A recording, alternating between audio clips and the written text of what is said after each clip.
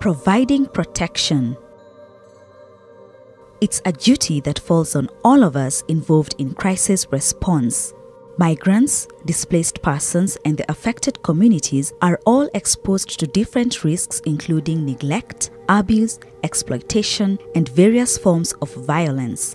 Sex, age, gender, ethnic allegiance are all factors that combined define the degree of exposure to risk. Education, networks, access to resources, and other capacities also play a role, as does location. People in a camp will be differently at risk than those in a spontaneous settlement, a transit center, at a border, or in an urban setting.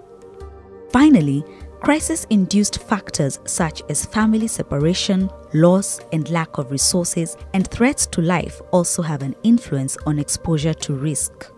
Understanding how these factors interplay is critical to ensuring IOM crisis responses avoid unintended damage but rather build on individuals' and communities' self-protection capacities. What are the protection mainstreaming principles? 1. Prioritize safety and dignity and avoid causing harm. 2. Ensure meaningful access to services and assistance. 3. Encourage accountability to the affected population. And 4. Foster participation and empowerment. IOM mainstreams protection across all of its sectors of assistance, from camp coordination and camp management to health support, transport assistance, and humanitarian border management. Moreover, some sectors like CCCM, psychosocial support, land and property support, counter-human trafficking in crisis, operationalize protection through targeted actions. Time, locations of distribution, and the type of non-food items to be handed out at migrant transit centers are all agreed in consultation with the migrants themselves. Items are selected because they are both required and culturally appropriate. Priority access to emergency transportation is established for crisis-affected migrants according to how fit and able to travel they are and how much they are at risk of violence, and not on the basis of their age, sex, gender, race, or ethnic affiliation. Within a cash transfer project for IDPs, IOM uses a multifunctional hotline for direct contacts with IDPs to ensure their complaints are addressed. Within a disarmament and demobilization program, the demobilized population participates on a voluntary basis to the design, monitoring, and evaluation of the program, including validating the eligibility criteria for access to the program.